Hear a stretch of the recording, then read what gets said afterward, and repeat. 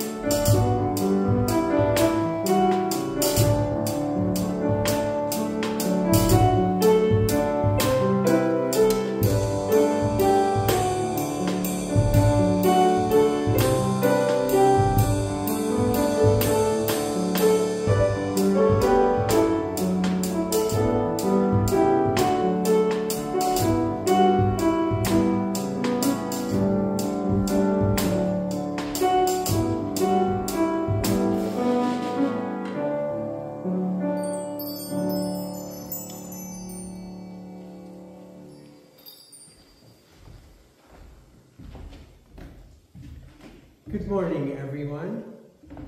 Welcome to worship here at Bethesda. Bethesda, our place of healing and hope. The Lord God calls us on a journey of faith this morning and each Sunday morning and each day. We come this morning having made our way here in various journeys, but the one who calls us on this journey is our Creator. Our Creator has called us to come into worship, and so let us pray. Loving God, we thank you for your call to us, to a journey of faith, to a journey with you. We thank you that in your journey as our God, you beheld creation and sent your Son to journey with us into death and into life. We thank you for the shared journey that as God, the Trinity, you send us the Spirit to encourage us, to accompany us. And so, Creator, Redeemer, Sustainer, as we worship you this morning, quiet our hearts, balance our spirits, and bring us into your presence and send us out to serve in love. Amen. Turning to our acknowledgement of Indigenous lands. The Bethesda United Church affirms that the land on which we gather is the traditional territory of the Haudenosaunee and Anishinaabe, is covered by the Upper Canada Treaties and is within the lands protected by the Dish with One Spoon Wampum Agreement. We are thankful for the enduring presence of Indigenous peoples on this land. Turning to being Bethesda this morning, a few items to underline with a ongoing newish month of April. Coffee hosts and hostesses are ongoingly welcome. And next Sunday begins a study leave time. And please do share in the content. Basically, the theme is ongoing Emmaus Road, finding God in new places. So worship next Sunday in our still ongoing collaborative ministry will be at Ryerson at 10 a.m. Thanks goes to Cheryl for accompanying Marshall and Ryerson to a field trip to Harcourt United Church, and I'm sure we'll be hearing more about the findings from that journey yesterday. As we continue to worship our God together, we turn now to our opening hymn, our Easter hymn of resurrection, hope, and joy. Thine is the glory. Please stand and sing if you're comfortable doing so.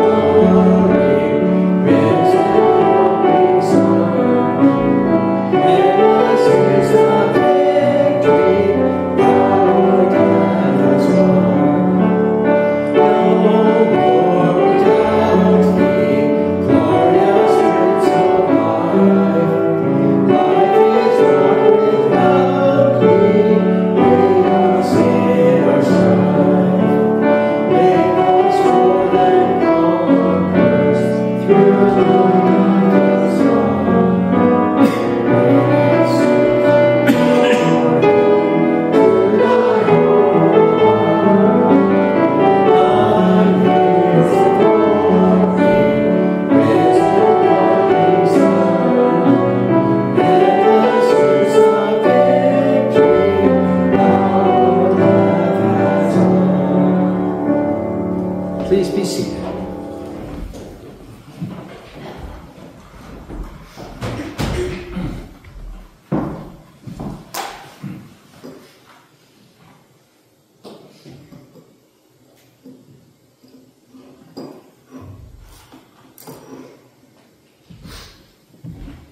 Our Christ candle for Easter is lit. The light continues to shine in all darkness, and no darkness can overcome it. Amen. Thanks be to God. Let us pray. Creating God who calls us to worship in a journey of faith.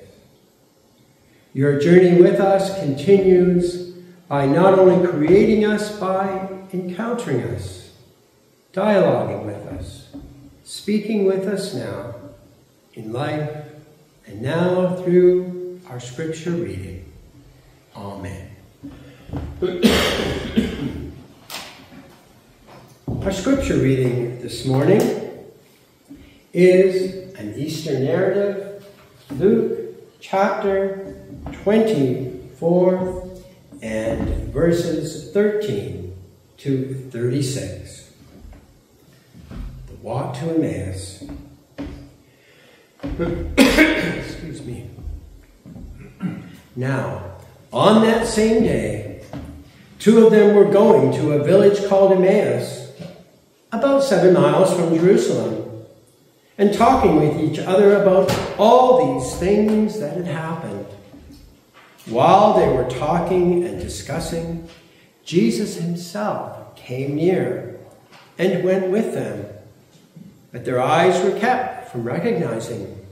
And he said to them, What are you discussing with each other while you walk along?" They stood still, looking sad. Then one of them, whose name was Cleopas, answered him, "Are you the only stranger in Jerusalem who does not know the things that have taken place there in these days?" He asked them, "What things?" They replied, "The things about Jesus of Nazareth, who was a prophet, mighty in deed and word before God and all the people, and how our chief priests and leaders handed him over to be condemned to death and crucified him. But we had hoped that he was the one to redeem Israel. Yes, and beside all this, it is now the third day since these things took place. Moreover, some women of our group astounded us. They were at the tomb early this morning, and when they did not find his body there, they came back and told us that they had indeed seen a vision." Then he said to them, "How foolish you are, and how slow of heart to believe all that the prophets have declared. Was it not necessary that the Messiah should suffer these things and then enter into his glory?" Then, beginning with Moses and all the prophets, he interpreted to them the things about himself in all the scriptures. As they came near the village to which they were going, he walked ahead as if he were going on. But they urged him strongly, saying, "Stay with us, because it is almost evening and the day is nearly over." So he went in to stay with them. When he was at the table with them, he took bread, blessed and broke it, and gave it to them. Then their eyes were opened, and they recognized him, and he vanished from their sight. They said to each other, "Were not our hearts burning within us while he was talking to us on the road, while he was opening the scriptures to us?" That same hour, they got up and returned to Jerusalem, and they found the 11 and their companions gathered together. They were saying, "The Lord has risen indeed, and has appeared to Simon." Then they told what had happened on the road, and how he had been made known to them in the breaking of the bread. This ends the scripture reading of the road to Emmaus. Thanks be to God. And now may the words of my mouth and the lesson that is taught to our children bear fruit in your sight. O Lord our God, we pray. Amen. Now, as we share our hymn of preparation, our children may go to our Sunday school and we prepare for our scripture reflection as we walked home.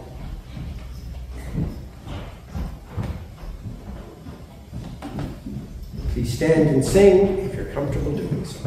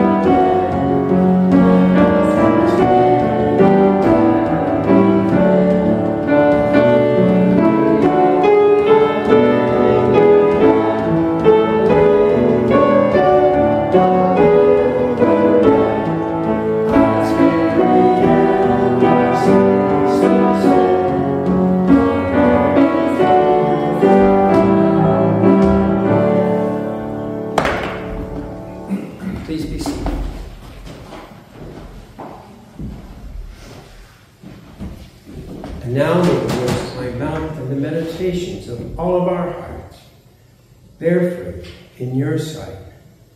O Lord our God, we pray. Amen. So we have come this morning to Easter 2, reminding ourselves again that Easter is not a day, but a season in our liturgical calendar, giving us an extended length of time to focus more directly on the resurrection and those appearances that feed our journey of faith. You may know that the change from worship on Saturday as the Jewish Sabbath to Sunday was in fact in recognition of the all-consuming importance and guidance and of life of the resurrection. And so each Sunday is in fact an Easter Sunday. Well, in our journey we have been guided and have had as a filter some stained glass windows from Ryerson. And today here at Bethesda and previously at Ryerson, the filter is our Bethesda window. Many of you, maybe all of you, maybe not all who are watching on YouTube may know the story of how our window came to be here. It was originally in the former chapel at the detention center where I was the chaplain. And then when they were moving the chapel, the superintendent said the window is not going to the new chapel. It is obviously a window of Christian significance, which is fine, but your new chapel will bear more of a multi-faith nature. So, to make a long story short, he offered me the window. I brought it, and our Oak Hill Academy friends raised it to the ceiling. And so now it forms in our apse a key signaling of our life together in worship, being a resurrected life, being a life blessed and made whole by the cross, and a life in the Spirit with the encircling doves. The window inscription says, "And he was known by them in the breaking of bread."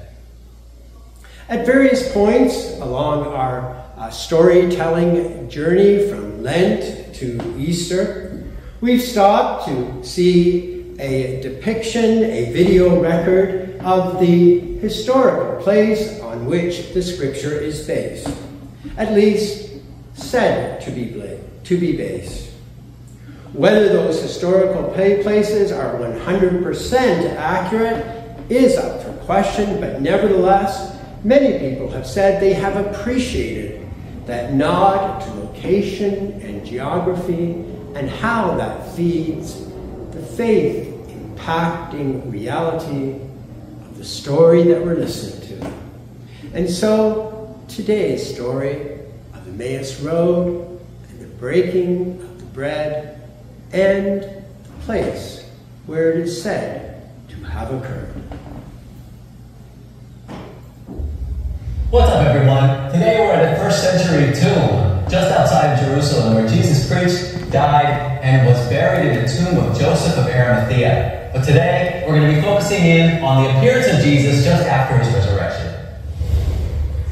Christian tradition identifies this ancient basilica as the place where Jesus revealed himself to the 2 disciples when he broke bread with them. Here, the resurrected Jesus explained to them from Moses and all the prophets what was said in all the scriptures concerning himself. Now, we often think of the significance of the cross, where Jesus shed his blood and died for our sins. But what is just as significant is Jesus' resurrection. Yes, Jesus died on the cross for our sins, but without the resurrection, our faith is futile. As Paul says in 1 Corinthians chapter 15, verses 16 through 17, "For if the dead are not raised, then Christ has not been raised either. And if Christ has not been raised, your faith is futile. You are still in your sins." The story of the disciples on the road to Emmaus is important for many reasons. It provides an emphasis on the Old Testament prophecies related to Jesus, evidence regarding an additional appearance of Jesus after his resurrection, and the connection regarding the many eyewitnesses of the resurrected Jesus. Luke 24 is often seen as a model of the journey that Jesus makes with many of us today, as he opens our eyes, points us to the Word, and reveals himself along life's walk as the risen and resurrected Lord and Savior.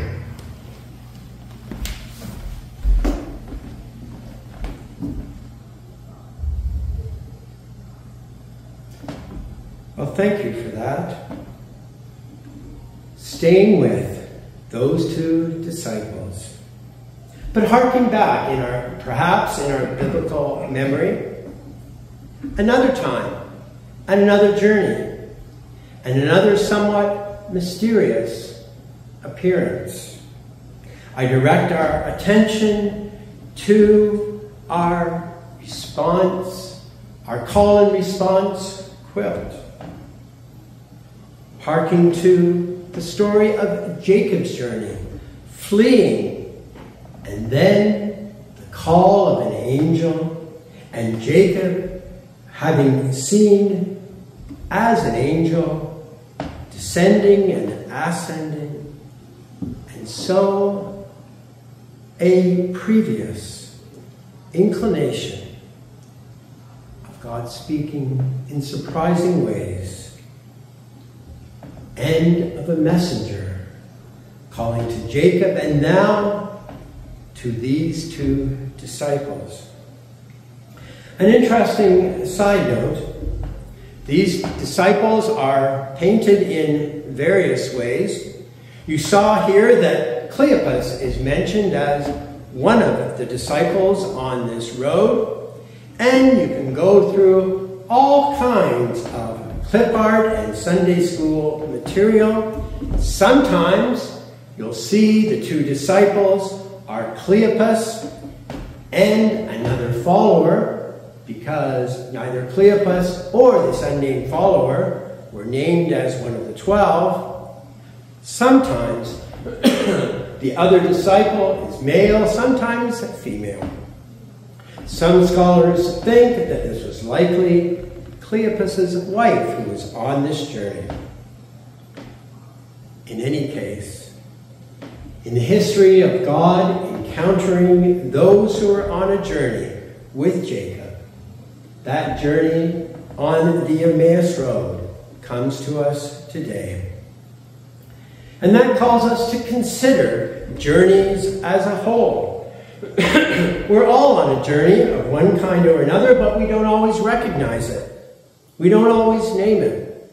I have not been on a cruise, but those who have been often say that you'd never know that you were on a huge ocean liner crossing the sea. There was no turbulence at all. Well, perhaps some of our journeys are like that. Seemingly there is no turbulence. Seemingly we don't even know we're on a journey. A colleague of mine shared with me her story of challenging her congregation, to say, what is it that you suffer for or sacrifice on account of your faith? The colleague tells me that a woman came up to her afterwards and said, I don't know that I suffer or sacrifice much on account of my faith, but I certainly do suffer a lot because of the medical conditions that are on me. Well, she was honest, and it prompted my colleague to say to this parishioner to consider what kind of journey of faith that poor woman was on. There are other kinds of journeys. Perhaps we are amongst those or know those who were once avid travelers and are now staying at home. We see calls for this or that journey. Some people are not able to go on them, but still the same. Those people are nevertheless on a journey. Then there are the journeys that some of our millennials speak to, of being stuck in one dead-end job or another, or are on a journey of seemingly epidemics of mental health illness. What are those journeys of faith? And so today we are called to Emmaus Road, both on and off that road. And the question comes to us individually and collectively. What kind of a journey are we on? What direction are we going in, individually and collectively? The overall trajectory of Scripture would ask us, are we moving in the direction of liberation from destructive habits and debilitating anxiety towards peace, life, and joy? I recall, and this was a shared journey here at Bethesda, where Bethesda, perhaps with a degree of risk, took me on as a Presbyterian, as your minister, and so I entered into the United Church, and in doing so, took the required courses in United Church doctrine and policy and history. And I recall in that United Church history session, the instructor saying and spelling out the United Church's 3 branches of DNA, Methodist, Presbyterian, and Congregationalist. And he shared that in the Methodist Church, those seeking ordination, the question came to them, drawing from John Wesley, the Wesleyan heritage, the question that came to those seeking ordination was, are you going on in perfection? Well, our United Church history professor did a deep dive into the history and came across the story of many candidates' response to are you going on to perfection, refraining themselves from blurting out and saying, not at the rate I'm going right now. Well, perhaps we can be sympathetic to that ordination candidate. If we were to be asked, are we going on in perfection? Maybe we sometimes feel, not at the rate we're going right now.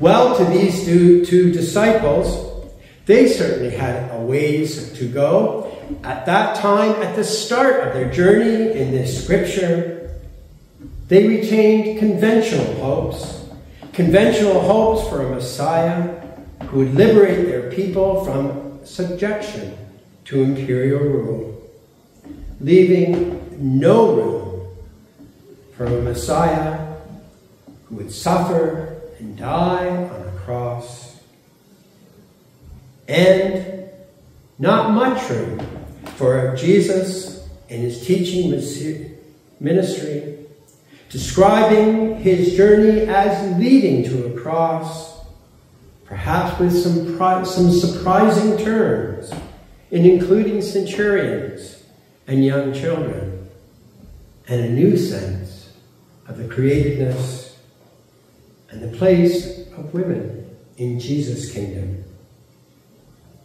Well, on this conventional journey, they are joined by a traveling companion. And this companion places their sad journey in a new frame. This companion paints out a Messiah mapped out in Scripture, the witness of Scripture of a Messiah suffering on behalf of the people, freedom from bondage and victory over anything that opposes God's healing work in the world. For Luke, the resurrection is a sign to see, requiring the opening of one's eyes to see it properly. It is said that perhaps Mary mistook Jesus for the gardener, and these two disciples on the road to Emmaus had not yet had their eyes opened. The astounding tale of those women who witnessed the resurrection was not enough to allow these journeying people to see Jesus. But they journeyed on. The recognition seemed to be dawning, at least to the point where the stranger was going on. The scripture makes it clear and points out they practically begged him to stay, and so he did. And they went on.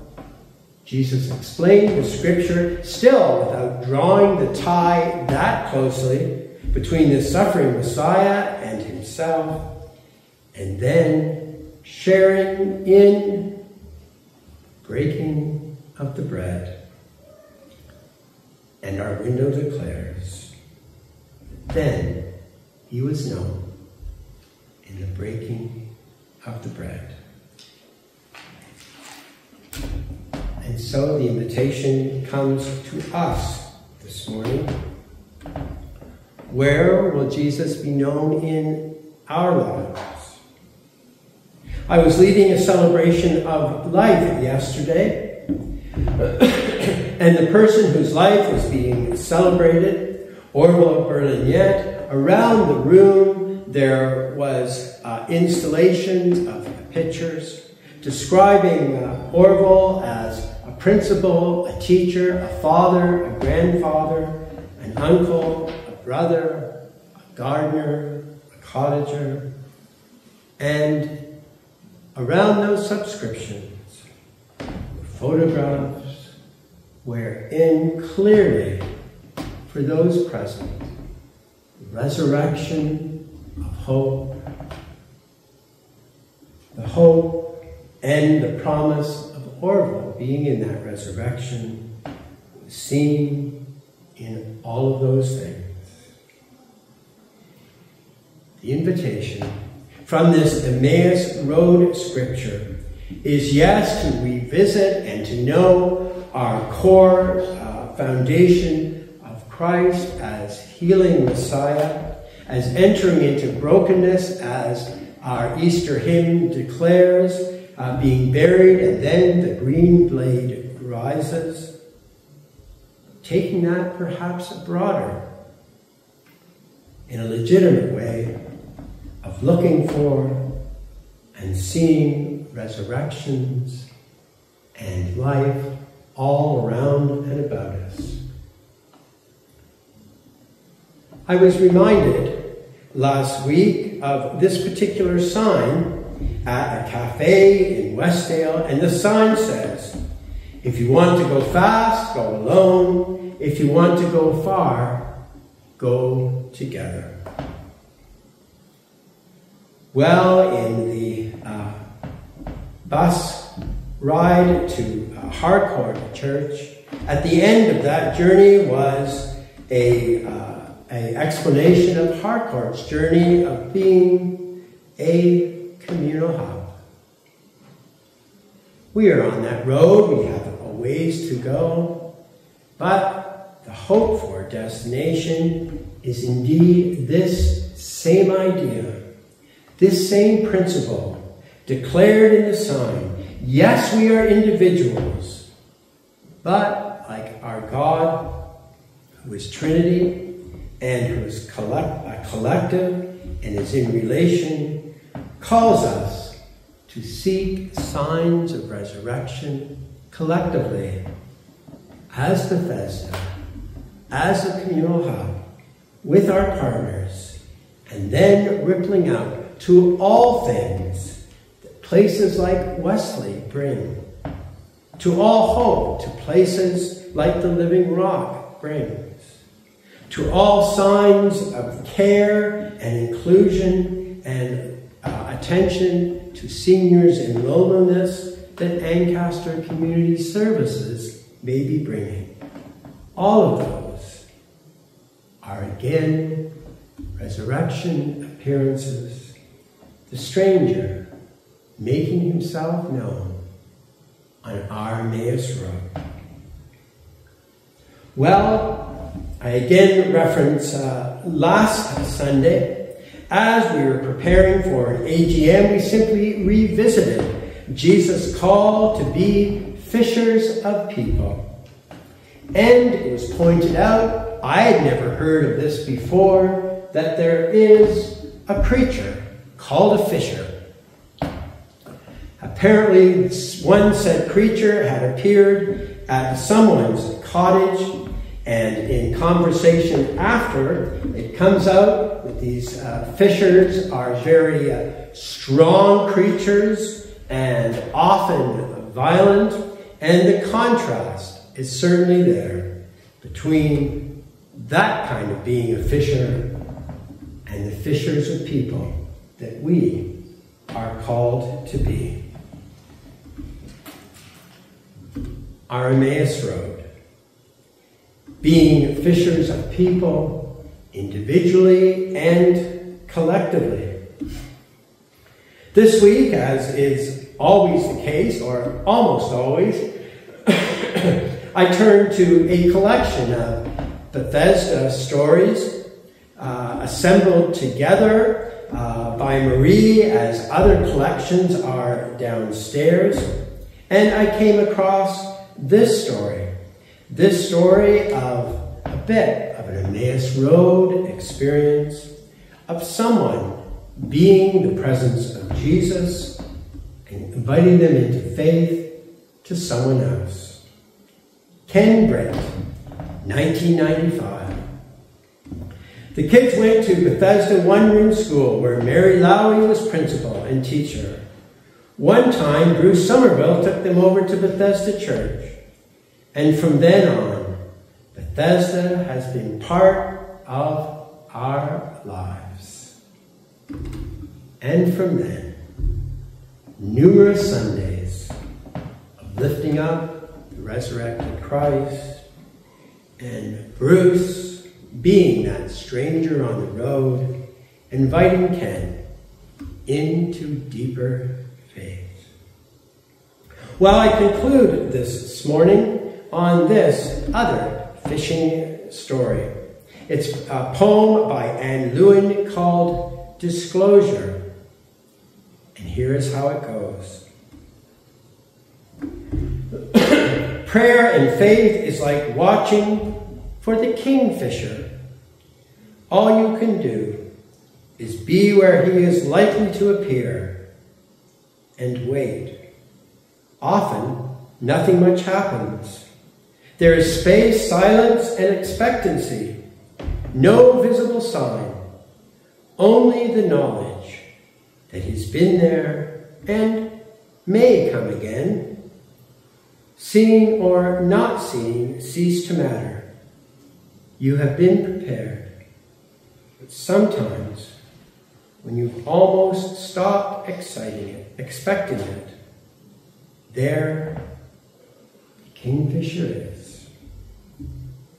Almost when you stop expecting it, there Jesus is, breaking bread and bringing life. Amen. Let us pray.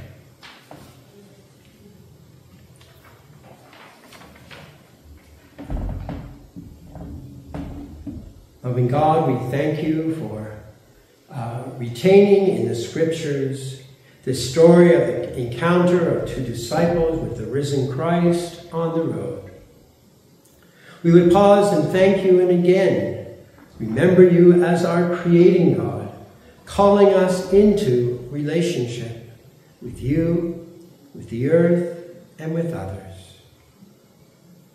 We thank you for the gift of Christ into our life, into our brokenness, and now into ongoing resurrection.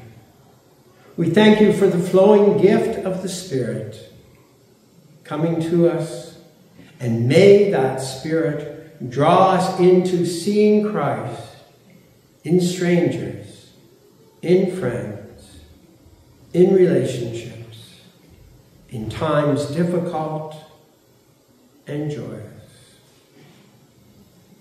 We hold before you now, into the resurrection, those known to us, struggling to see love, hope, and joy in their lives.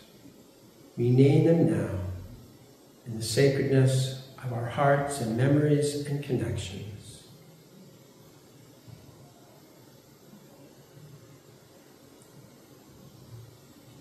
Lord God, be the revealed stranger and resurrected Christ on the road to those we have named, and to all in Bethesda and beyond, experiencing struggles of health and wellness of body, mind, and spirit. May we all know your resurrected presence and signs of hope and life, and may we be love bearers, one and all.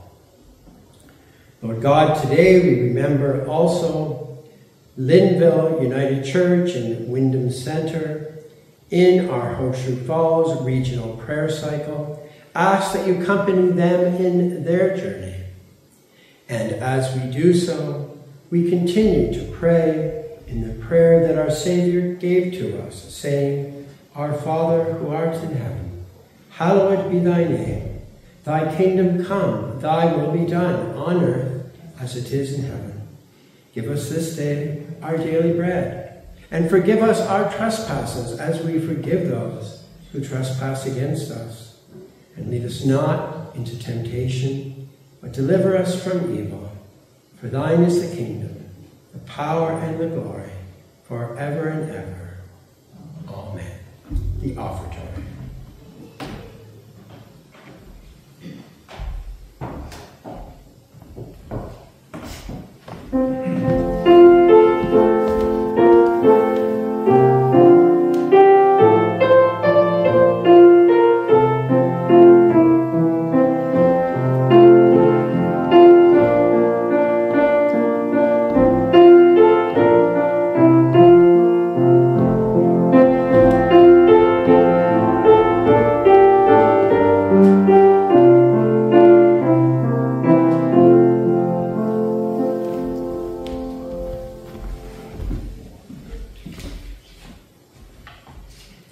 Lord God, we ask your blessing on all gifts received this day and in these days. May they be used to strengthen and nourish our vision of Bethesda as being a place of healing and hope for all those who enter into worship and in partnership with our community partners. Bless the gifts and the givers. Together, may we be the arms, hands, and feet of Christ, becoming the light of the way. In Jesus' name, amen. Our sending hymn this morning, again, an Emmaus Road hymn. We meet you, O Christ, in many a guise. Your image we see in simple and wise. You live in a palace, exist in a shack. We see you, the gardener, a tree on your back. Voices United, 183. Please stand on our Emmaus Road Hymn of Response journey today.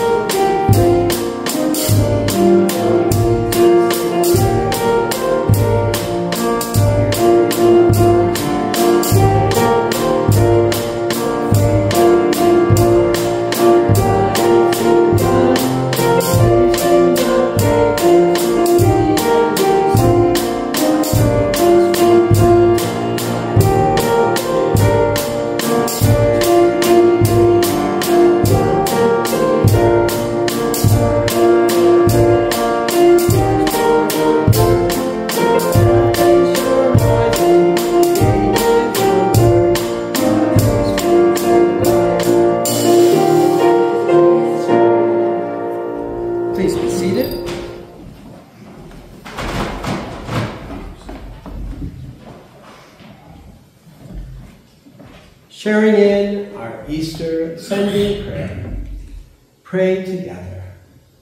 God of grace and glory, by the death and resurrection of your beloved child, your reign of wholeness has been unleashed within our bent and broken world.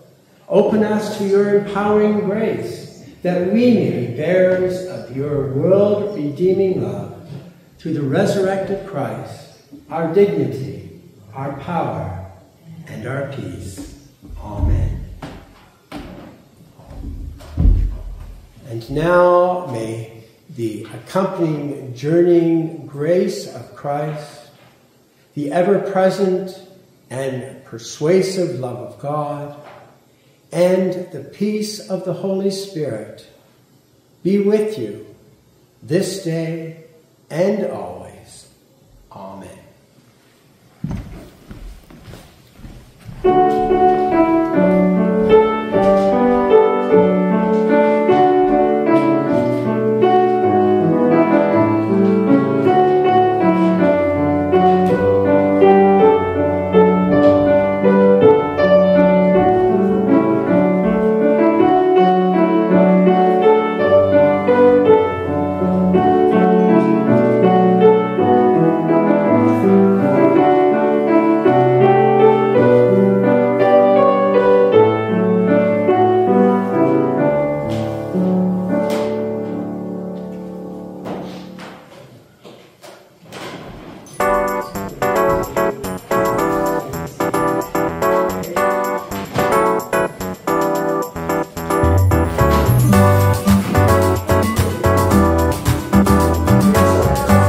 Good.